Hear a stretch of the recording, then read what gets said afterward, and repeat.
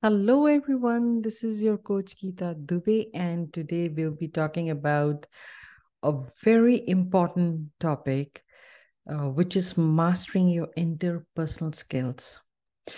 So, I think we all have issues sometimes in our life when we are not able to form a healthy connections with people or a very healthy, deep connections with people. So I think today I want to address that topic, and it is a very important one because we need to understand how we can really deepen our relationships or connections in such a way that it not only has a great impact on us, but other people around us. And this is a skill, by the way. So you would find that this can be built upon. So you don't have to feel bad about it that why you are not having any good connections in your life. So I think there's nothing to worry about. So today I'll be talking all about different things and the tips which you can really use and see if you are getting some meaningful relationships or some meaningful connections, whether it's your family, friends, or coworkers or business partners. So please be ready, and we'll be talking a lot, many tips as well, which you can just note it down.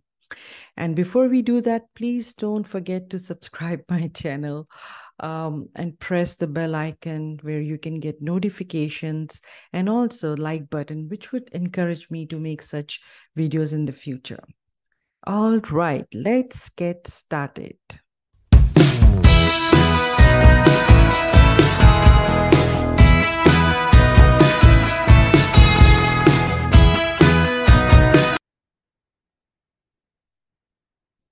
So, what are interpersonal skills? We talk about them, and what are really those? So, interpersonal skills are the skills required to effectively communicate, interact, and work with individuals and groups. Those with good interpersonal skills are strong verbal and non-verbal communications are often considered good with people. Whether they are used in your career or personal life, these skills are important for any kind of success, right? So these are just how you communicate with the people, correct? How you interact with them. And I mean, I don't know whether you know, there are non-verbal communication skills also, which we'll be talking further, because people think it's only the speaking which matters, it's only the language which matters, or it is only the tonal quality which matters.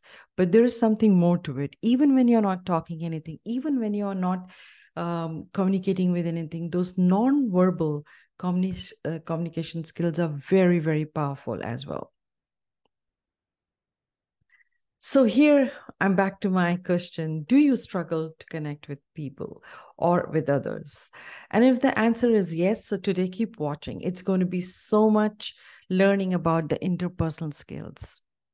So interpersonal skills are the key to building meaningful connections, and it's just not about what to say and how to say.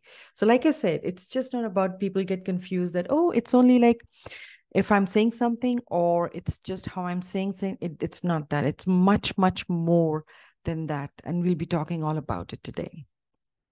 So why interpersonal skills matter? Why do they matter so much? So most of what we do in our life requires interaction with other people, right? So we cannot live our life without interacting with anybody, right? So in order to be successful in your career or have meaningful friendships, it's critical to be good at getting along with others, right? So we all know that, whether it's a career, whether it's a business, whether it's family, friends, anything. While interpersonal skills are often considered to be something that comes naturally and that are either blessed with them, or the truth is that that can be learned. So a lot of people we say, and like when we see somebody who's very good with the people or people's person, so we say, oh wow, they're born with it, they know how to talk to people, they know how to engage with people with more meaningful conversations. But is that true? So I tell you, it's not. You can build upon, it's a skill, right? We all learn as we go along, whatever we are trying to do in this life. So at Geeta Dubey Coaching, at our coaching, what we do, our focus is to helping you advance your business, career, or life with the objective in mind that we have designed this guide to help you, correct? Be aware of the importance of interpersonal skills. Please never undermine or never underestimate what interpersonal skills are, how you talk, what you talk, how you present yourself. All those are very, very important. Highlight your skills in a way that helps you to get a business deal, job, networking, anything, studies, anything you do in your life, right, to advance your career. Assess your interpersonal abilities and develop a plan to improve them. Okay, so this is an important one where I really like you to focus on.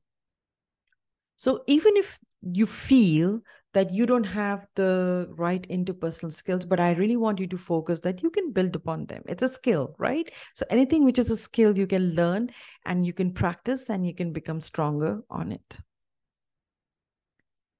So difference between a technical skill and an interpersonal skill. This is a very interesting slide. And I really wanted to talk to you all about this because technical skills we always are based upon intelligence, quotient, right? And they have a set rules which they need to follow. They are learned in school, right? And easily testable. So they give you tests to prove upon like whether how you're doing. Can be learned, of course, and heavy focus on careers, like what you're really, really going to do in your life. So the whole focus is on the career, like how you're going to be building your career, what you're going to be becoming. And they make you choose by the age of 10, between 10 and 15, they start talking about it, like what you really want to become in your life, right? So these are all intelligence questions where they test your intelligence and where they or you have to follow certain rules. And so these are all you have gone through, right? Most of us. Now, what are interpersonal skills? So number one thing, they are not taught in the schools, which is very difficult sometimes. These are emotional question. So what are those? Changing rules. So you can change your rules because this is a skill and everybody has a unique ability how they want to build upon their emotional quotient, right? Learned in life, like I said, they're not learned in schools. So harder to test. Of course, you cannot, these are non-tangible ones because you cannot do any testing. They improve as you go along, can be learned. Absolutely, 100% you can learn them. Equally important, I think one of the most important things in this day and age, and less focus on career. It's more focus about you and who you are and what you can become and what you could do with your abilities. So what are the 5 important keys to build a strong interpersonal skills, right?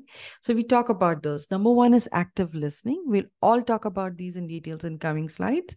Number 2 is empathy, one of my favorite ones. Number 3 is nonverbal communication, when your body language is equally important when you're not saying anything. Number 4 is collaborations, which is also very, very important. You collaborate or make teams. That is equally important. And then number 5th is effective public speaking. So active listening. So active listening is very crucial skill. And it shows the others that you value their thoughts and your opinions. Put your phone down and give them full attention. Now, this is the problem of this current times. People don't have much time and they are always on their phone. They're always, while talking to you, have you seen so many people just always on the phone, even when you're speaking to them or you're talking to them? So it is very important that you put everything down, because it's good for you also. It's not only about for that person, it's good for you that you are fully focused on that conversation. So because if our minds are at different places, then what can all happen, right? So I always tell that develop this skill, because talk to somebody, either start with your family member or anybody, your friend, that you just pay 100% attention to what they are saying. Empathy. Oh my gosh, this is the biggest one these days, right? Empathy is another vital component. Try to understand others' perspectives and validate their emotions. It creates a sense of trust and understanding. So others' perspectives, okay, so you can say one thing, other person can say differently, correct? But that does not mean that other person is not agreeing with you, so you can agree to disagree, correct? We use that always. That's their perspective about that particular topic you're talking about, correct? And also validation of their emotions. So I usually use a method which is 4 ways you can validate someone's feelings, which is a Luar method, which says, listen, number one, we talked about, you have to be completely focused when you're talking to somebody, right? So you're just absolutely focused. Number two is understand. So you must understand what they're trying to tell you, you know. And while they're talking to you in your mind, it should keep going in, okay, what is he saying or what is she saying? Okay, okay. And accept what they are saying. So sometimes the things which are they're trying to say are not in, could be in your favor, but you just have to accept as is that time, right? And number four is the reflect back, you know, R is for reflect. So you need to reflect back in such a way that it takes care of everything, you know.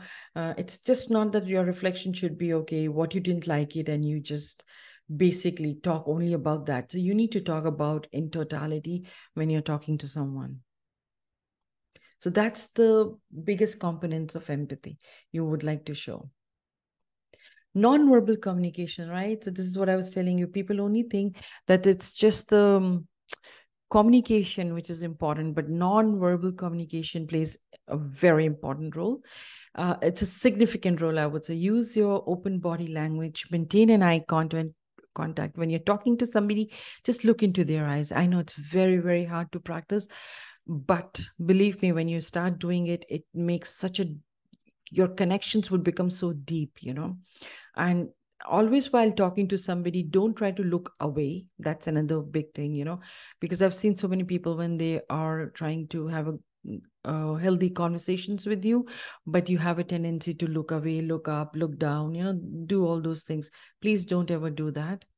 Also, use appropriate gestures. Like, you don't have to make them feel their whatever they are telling you or whatever they are trying to put across to you is not interesting at all. So it conveys interest and confidence.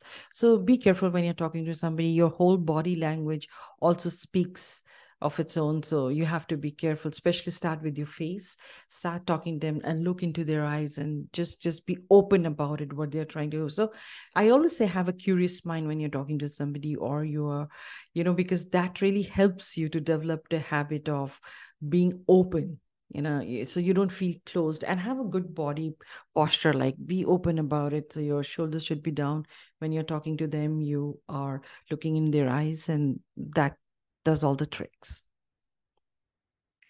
Collaboration and teamwork, number 4, which are essential in setting.